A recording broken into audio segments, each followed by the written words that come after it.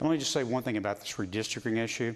We're going to have to redistrict council after we get this census in, and we have a District E that we have two communities are separated by almost 30 miles in the same district. It is ridiculous. Those absolutely need to be split. I think that to maintain the diversity on city council, we'll probably need to add a couple more single-member districts, but I will absolutely not support a redistricting plan that puts Clear Lake and Kingwood in the same council district anymore.